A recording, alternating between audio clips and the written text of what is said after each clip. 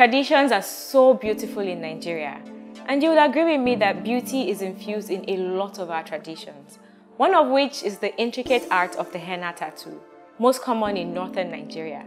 Henna is easily taking the lead and becoming the surprise beauty phenomenon of the season. I'm Jemima Osunde, and this is Fashion Insider.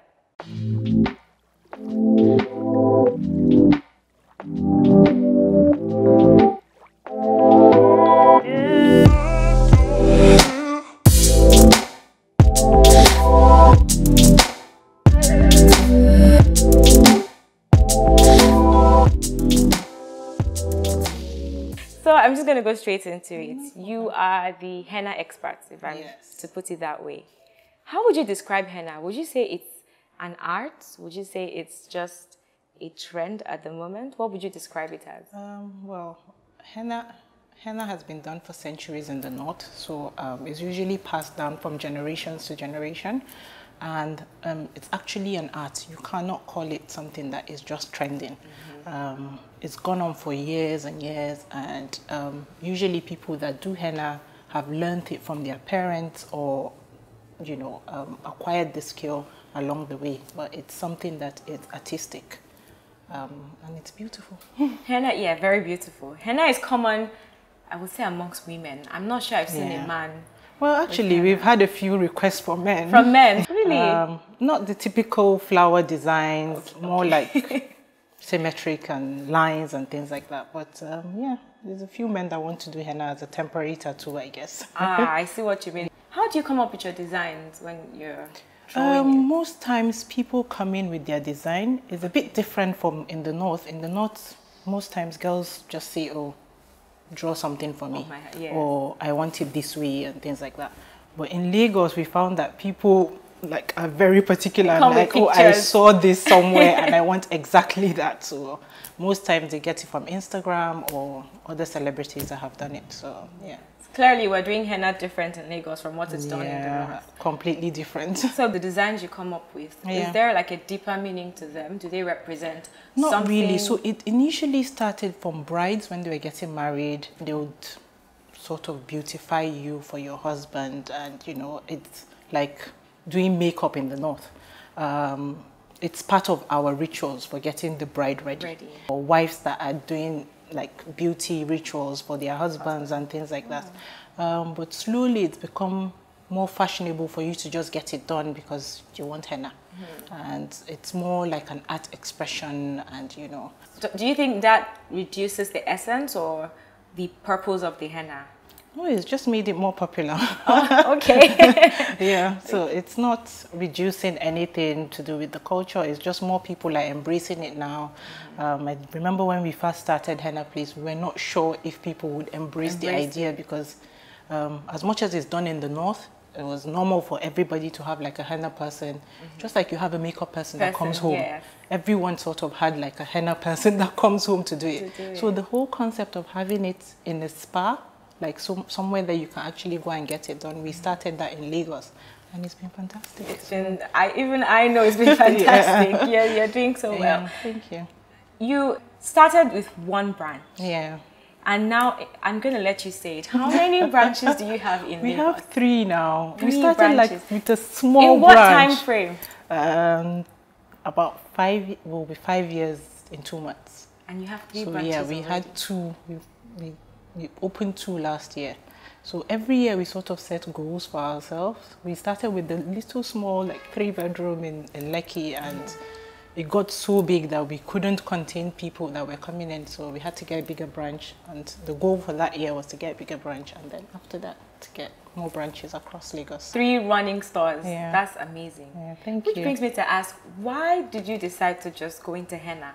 Why did you choose henna as, you know, that thing from the north that you want to bring to the rest of Nigeria? I know most people in the north do henna. So it's not anything that is new, but the idea of having it as a spa, nobody had done that. So we wanted to create a place that promotes our culture and for people to actually go. So from Henna Place, once you walk in, you hear the music playing, you hear like, you see like... There's a vibe. Yeah, so we wanted people to experience the whole culture, the whole northern culture. Like even the scrubs, the waxing, everything is so normal in the north, but nobody was doing it. So we just thought, why not? I feel like that's a bit surprising because we're in a part of the world where religion and a few other things have caused some stigma. So you think that people would react, you know, in a certain way to having tattoos on their body. Yeah. Have you faced things like that? Have you had Well, I challenges? think at the initial stages, we had people that were like, oh, you know, that northern thing, and, you know, there's such a... But I think we started at the perfect time because celebrities were now doing it. Oh, yeah. So Beyonce had done it, Rihanna had, you know, it became more in fashion to have henna done. And I know a few people that wanted to have tattoos, so they would come in maybe with like a scripture or my husband's name, write it for me, and things like that. So it's just it's a fun way of expressing yourself, I guess. I can relate to that one because I cannot endure the pain of a tattoo, but I definitely get henna. Yeah, and it lasts for 2 weeks, so 2 weeks, and it's out. So. What goes into making henna? What materials do you use? How do you source for them? So we have 3 different types of henna. There's the natural one, which is just plants. So they just mix it with water and draw the design you want. But that comes out a bit reddish. So it doesn't like orange reddish. So it doesn't come out very dark. Okay. So the black henna and white henna are not natural.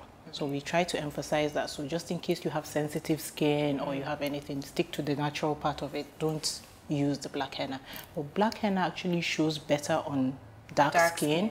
And what we've done is we've tried to, so sometimes some henna people that are not certified or anything, that don't know that much about it, use henna that has hydrogen.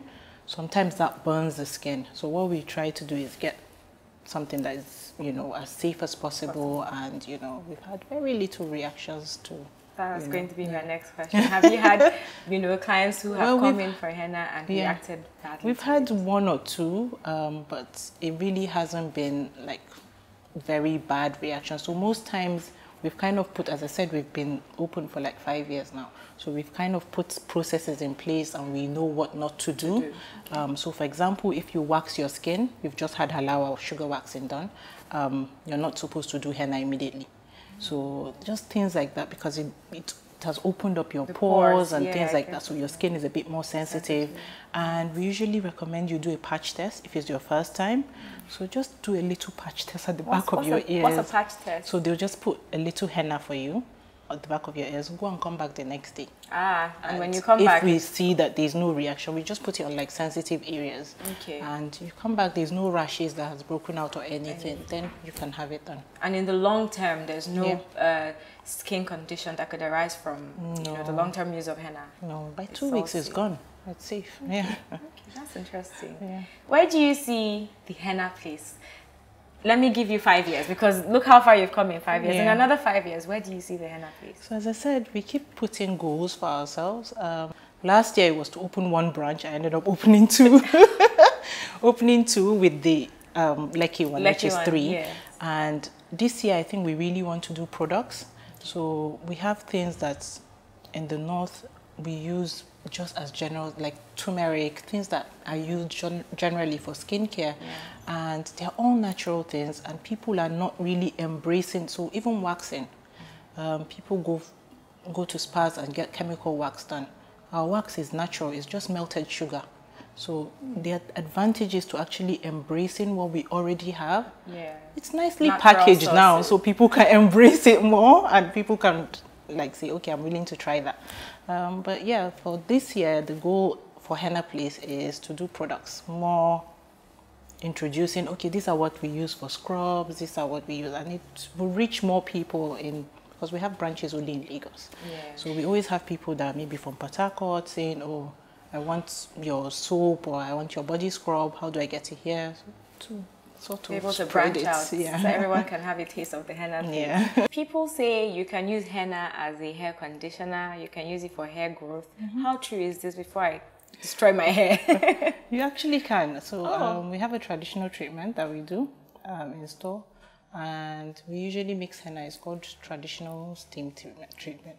And we use henna, so it strengthens your hair, it makes your hair grow, and it's really good actually. The same henna you use for the... not the black one, so the natural one. Okay, the plant one you mentioned earlier. Yes, and it's really, really good for your hair actually. I thought it was a lie. No, it's not. Okay, on average, if I walk into the henna place to get my henna done, or have the hair treatment done, or the sugar wax, I basically want to know how much you charge. So I know how much to put in my purse. Yeah, it really depends on what you want. I think I've done a little bit of research. We're one of the cheapest spas in Lagos. Okay. So with the waxing, I think other spas for a full body is 35,000. For a full body, I know. For a full body in Henna Place is about 10,000. So it really depends on what part of your waxing. To 10,000. But then we make ours, so I think supposedly they probably import theirs. Oh, okay. And so, you know. Yeah, but even at that. Yeah, and then henna is 2,000. It really depends on what you want. Facial, we have one of 5,000. It really depends on what you want. So basically it's affordable. Yes, it is. That's music to my ears. And I'm sure a lot of people will be happy to hear that as well.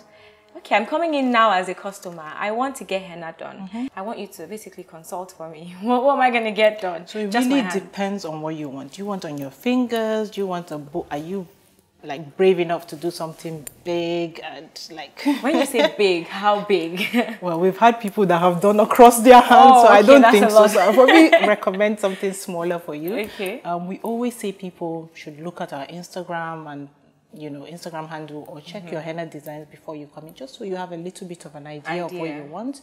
Okay. It's just like going to any spa. So the best thing will be to do a little bit of research before you actually get there.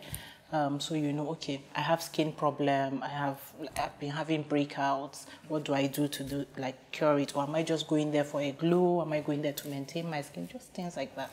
So know what you want. I'm before smiling. You mentioned cure to acne, glow. You have all of that here. Of course. Okay, so this is going to be longer than I expected. We'll be happy to have you. I'm very happy to be here. I'm going to get henna done. I'm also going to check out the glow treatment and acne treatment. Yeah, so let's do this. I'm ready.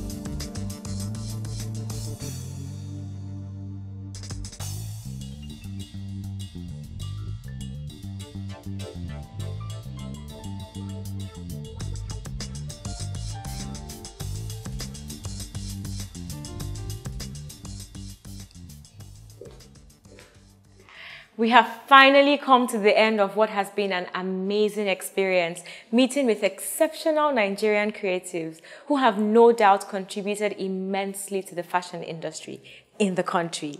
From fabulous hairstyles to the most gorgeous dresses to body art and of course luxury pieces, it is safe to say that we have explored some of the very best of the Nigerian fashion industry.